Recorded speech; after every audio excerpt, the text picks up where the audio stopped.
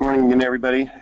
I'm John Allen here with HySecurity, and we might have a few more people coming, but they can join the program already in progress. We are going to talk this morning about connecting safety devices to HySecurity's Smart DC control board, and we're going to be doing a live demo. So this is a first for us to be doing a live demo. We're going to see how that works. Hopefully it goes really well. A few housekeeping things before we get started. Everybody is in listen-only mode, which means that you can't talk to me. I can't hear you, but you can still send me a message. Your computer has a chat window interface, and so you can send me messages and questions, and we will read through the questions at the end of the demonstration and take care of everything then. The other thing is that we are taping this broadcast, and we will put the recording of it up on our website in a little bit. And so if you missed it, or if you want to send somebody else to see it and check it out, that will be available from our installer portal on the website. So with that, let's get going. And what we're going to do today is connect a photo eye. So this is the photo eye that we're going to be connecting. This is the EMX NIR 5325 photo eye, and since August 1st, this has been shipping with every HySecurity SwingSmart and SlideSmart operator. So this comes in the box with your gate operator, and we're going to show you how to hook it up. This is a reflective photo eye. It's got about 45 feet of range.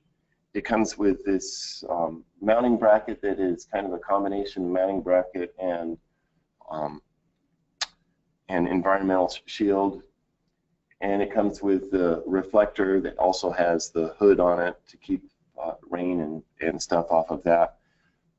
We're really happy with the performance of this device. I think you're going to really like it. And we're going to connect it up right now. So let's look at the wiring diagram first. And we'll just go through this from top to bottom. The first thing that we're going to do is we're going to connect power. And we're going to do that to the 24-volt lug at the top of the board. And then we're going to connect the ground. And the ground is going to connect to common. But the thing about the HySecurity boards is that since we use normally closed monitoring for entrapment protection, we have a special common for entrapment sensors that's switched. So the sensor common is only switched when the gate is running. All these other common up here at the top of the board are on all the time. The sensor common is down here at the bottom of the board, and it's only switched when the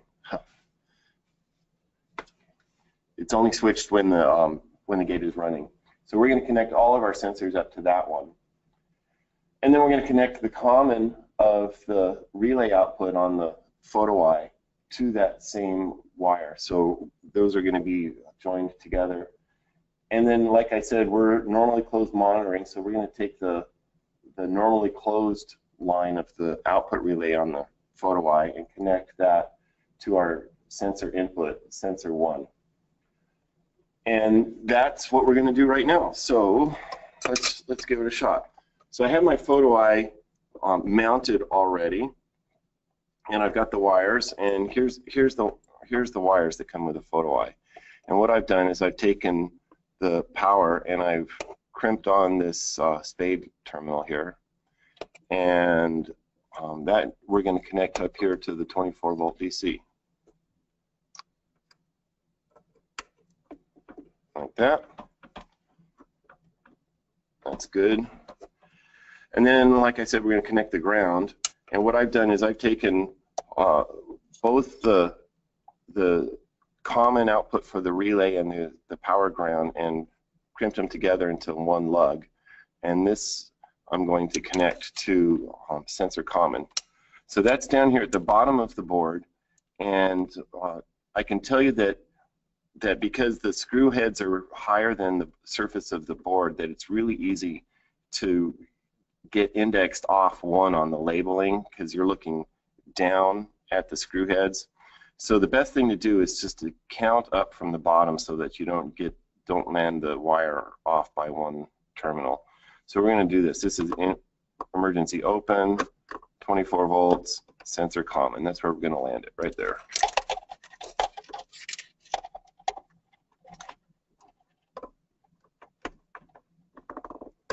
It's nice and snug.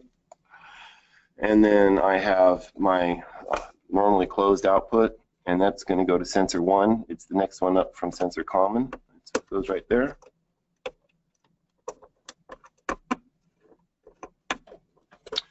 And then the last wire is this gray wire, which is a no connect. So I just went in and I clipped off the leads so that I don't have flying leads around. You could cut this back if you wanted to. So that's all wired up. Now what we need to do is to configure the control board for photo eye input on sensor 1. So we're going to just follow the steps that we have here. We're going to hit the menu key, which starts the system scroll, which I don't need to see right now, so I'm going to hit menu key again to go past that. Now I'm in the user menu. I need to be in the installer menu, so I'm going to hold the outside 2 buttons to get me in the installer menu. And now I'm going to just scroll through these. I'm going to hit next until I see S1.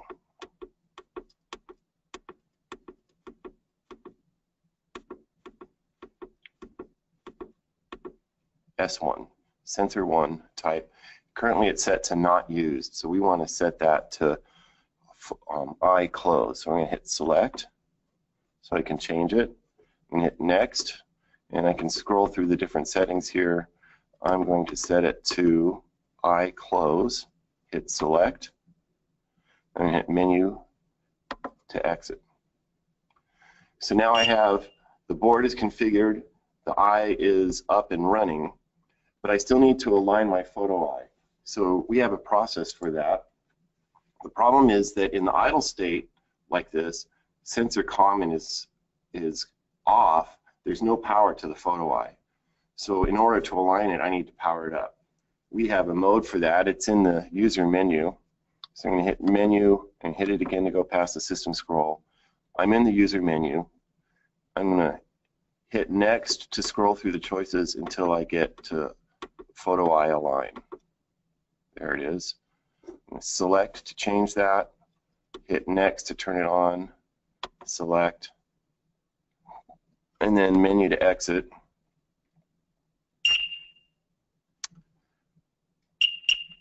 Okay, and now what you see is we've got these LEDs on down here. They weren't there before, which tells you that we have power to the photo eye.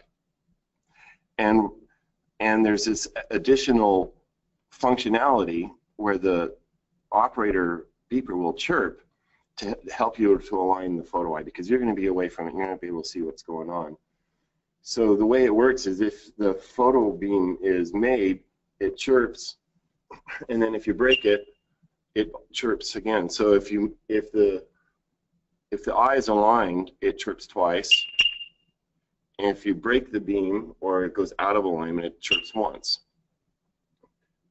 So it's aligned, it's out of alignment, it's aligned. So you can just move it back and forth in 2 axes. Do the horizontal axis first and then lock that down.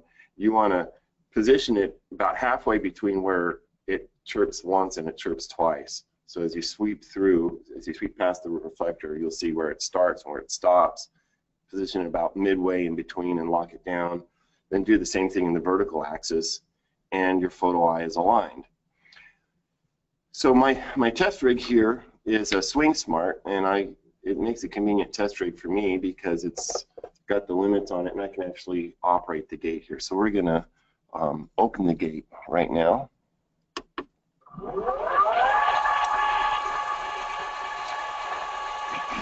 And as it opens, the first time, it's going to exit the photo eye align mode,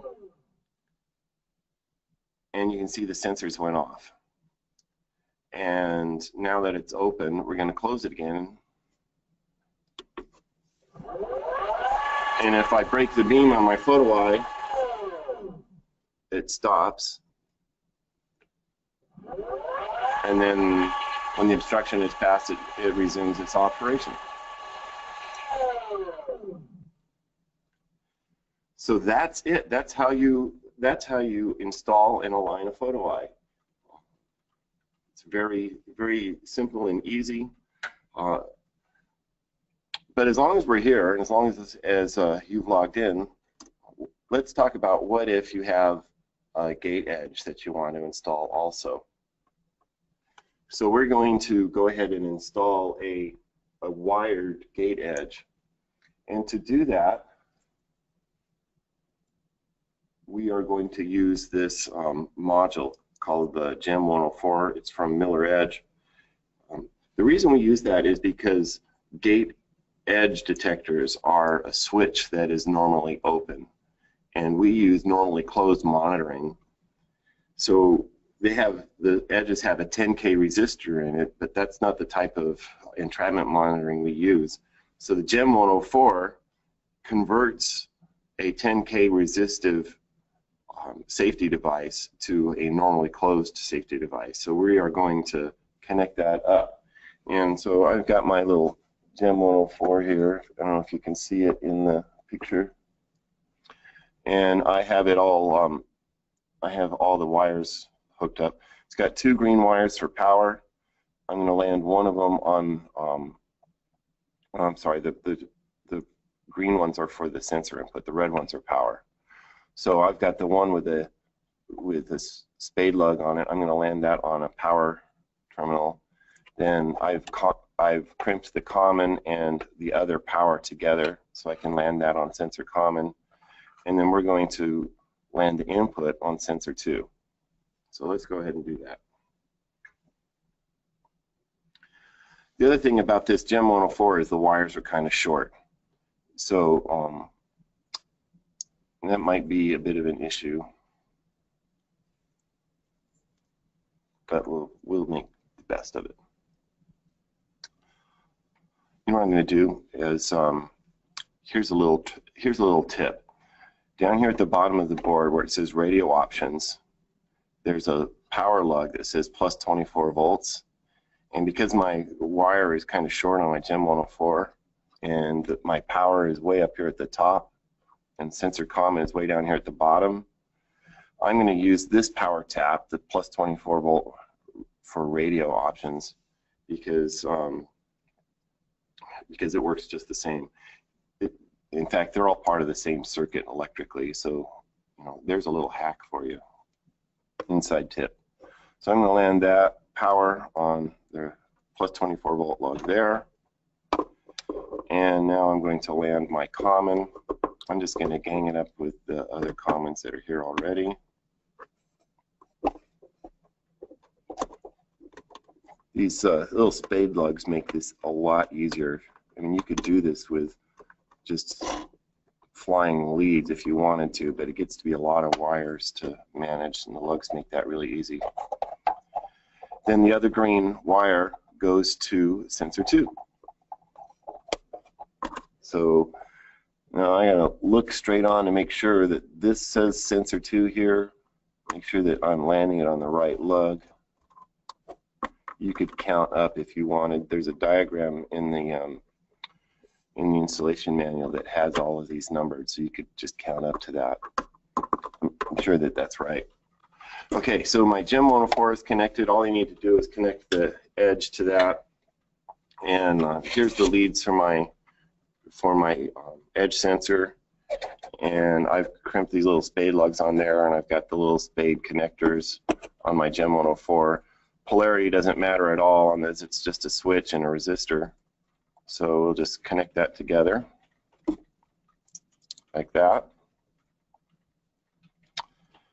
And that is all connected and ready to go. Now we need to program the board to tell it that we just connected a sensor to sensor 2.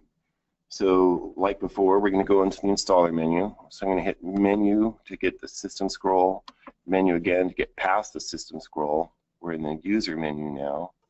Get to the installer menu, we hit the outside 2 buttons. Then I'm going to hit next until I see S2.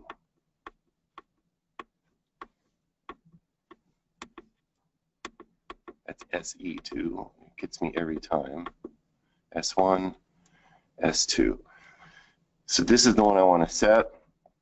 Since this is a wired edge, I'm going to assume that it's on a post and that we want to protect the gate in the open direction. So let's hit next, I close, not that, edge close, I open, edge open. So this is going to protect the gate in the open direction. Hit select and menu to escape. And now we have our edge up and running. Now I can use that same trick with a photo eye line to bring power up to this thing. Let's just do that real quick. So I'm going to menu twice and then go to photo eye line. Oops, passed it. I'm going to hit backwards. It's off because it switches itself off after a full gate cycle.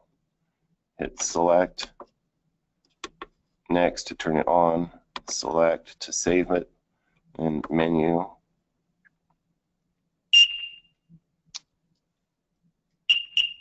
Okay, so now you can see we have the LED here next to sensor 2.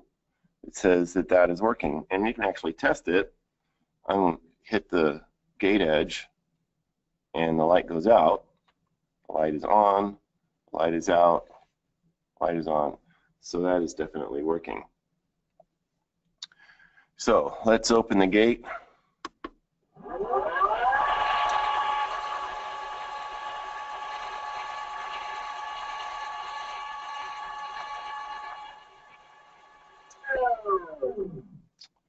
And let's close the gate. Let's test the edge. That didn't work because I had the gate edge set to gate open. All right, take 2. Let's do that again. Did I mention that this is live? Okay, here we go again. Open, gate edge, and we're in safe mode. That's what was supposed to happen. So we're going to hit reset. And we're going to close the gate the rest of the way. Oh, we're closed. Okay, so now we have a wired edge set up, but what if you wanted to set up a wireless edge? We have one more sensor terminal, S3. So why don't we just go ahead and set up a wireless edge? So here's what we're going to do. Let's look at the wiring diagram.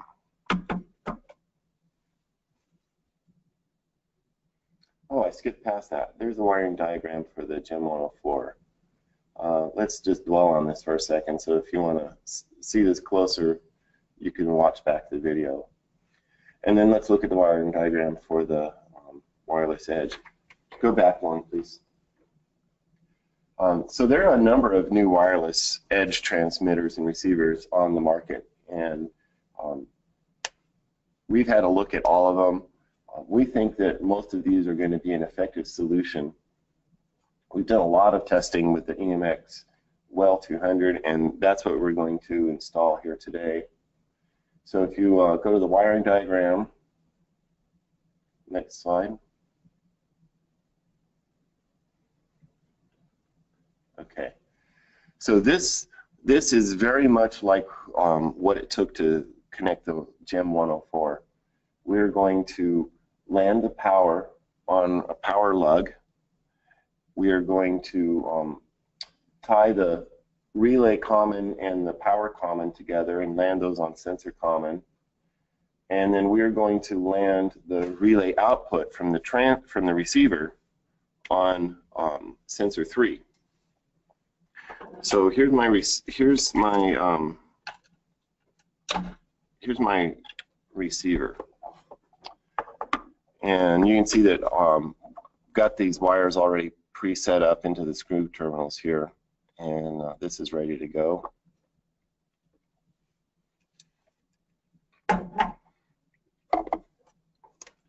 And here's the wires for it. So I have the power on the red one. Connect that up here.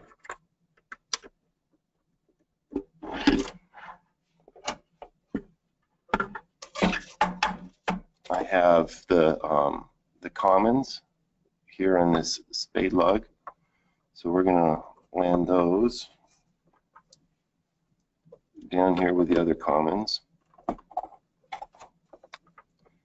I wonder if they call it common because it's a connection that's common to everything you hook up. Everything goes to this screw terminal.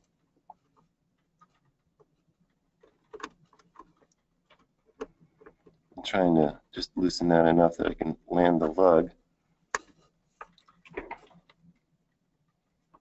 without losing all the ones I already have attached. There we go. Tighten that down.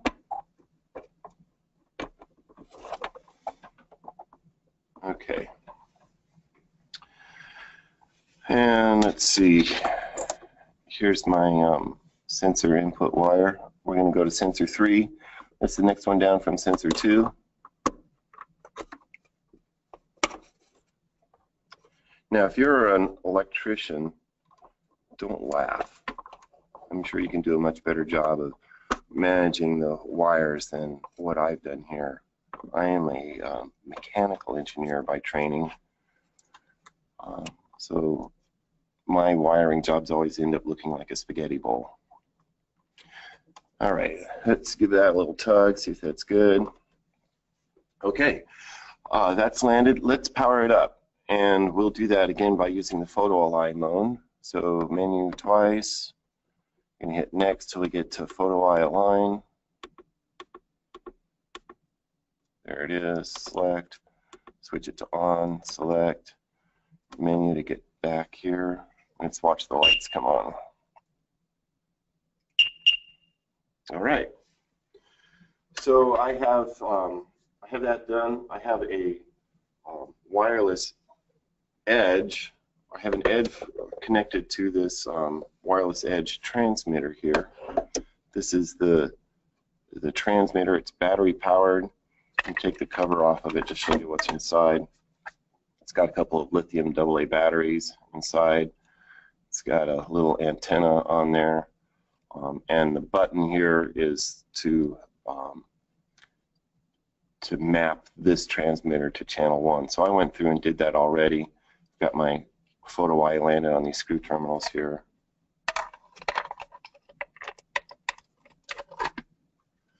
And you can see when I close the gate edge, the light goes out.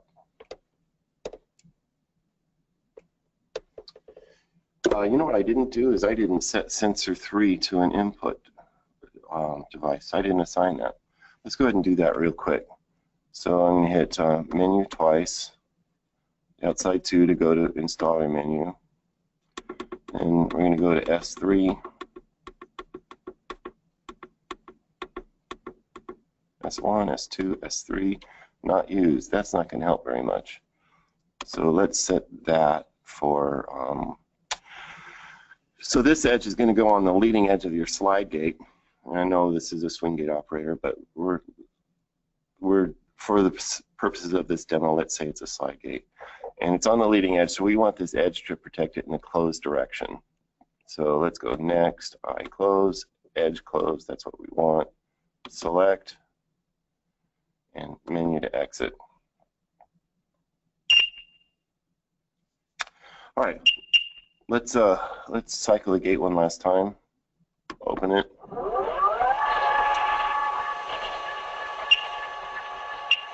Photo eye does nothing.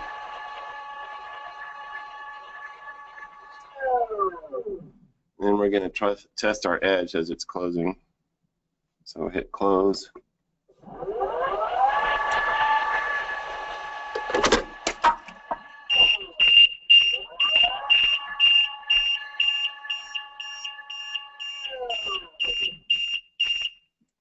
And that worked just fine, even though I knocked my edge off the table and everything fell apart. Everything's working as it should. So we have set up now a photo eye and 2 edges, and we have just finished installing a very safe gate. You know, that was pretty easy. That is the demonstration for today, and I think we're ready to take some questions. So let's have a look and see what the questions are coming in. First question says, can I connect to the 24-volt screw terminal next to the sensor common? Okay, that's a great question. So if you look at the board, we have sensor common right here. The terminal right below it is plus 24 volts.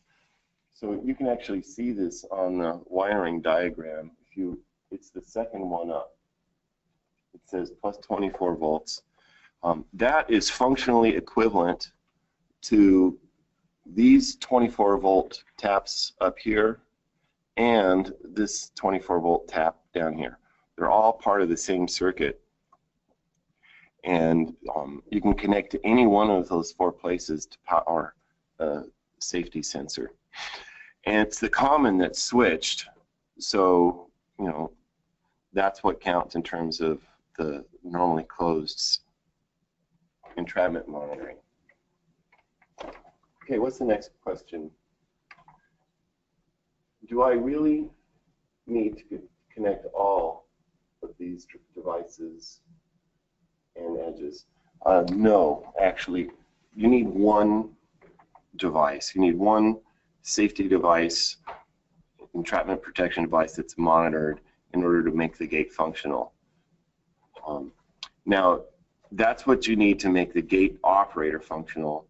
It may or may not be what you need to make the gate itself safe. So there's lots of other things that you can install, and install what you need to make the gate safe and to protect it from entrapment. But in order to make it operational, one sensor is all you need. Next question: Do you need to manually change or modify the settings on sensor 2 or 3, or can that be left in their default position? You need to set them manually. As we demonstrated, the default, when you first power up a device, the default is not set. And nothing is going to work when the sensor inputs are set to 0 is the default number. It's not set. So if nothing else, you have to go through at the first power up and set them all to not used.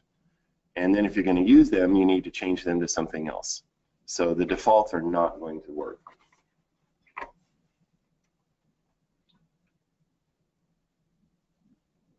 Are the operators coming with a GEM 104 anymore? Yes, we are still shipping the GEM 104 with every slide gate operator. We don't ship it with swing gate operators, but we do ship it with slide gate operators.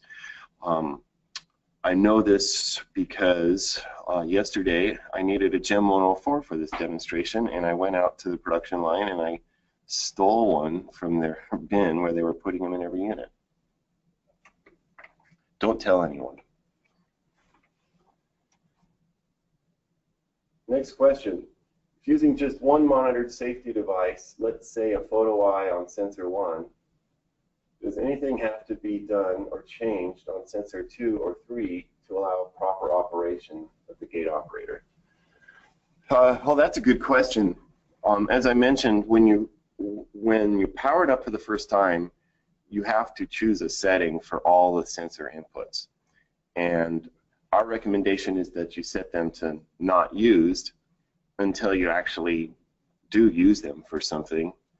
And if they're set for not used, then it's not going to interfere with the operation of the gate.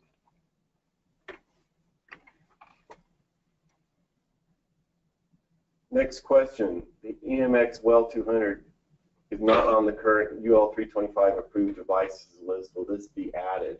Yes, we are adding it to the approved list, and we should have that list changes frequently. We are always looking at and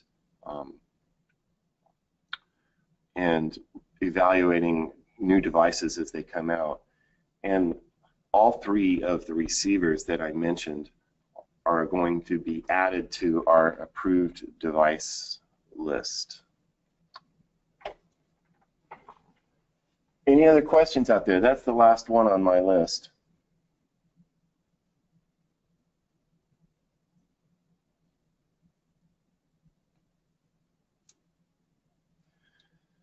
Okay, well, thank you everybody. I appreciate your time and tuning in, and we'll see you next time.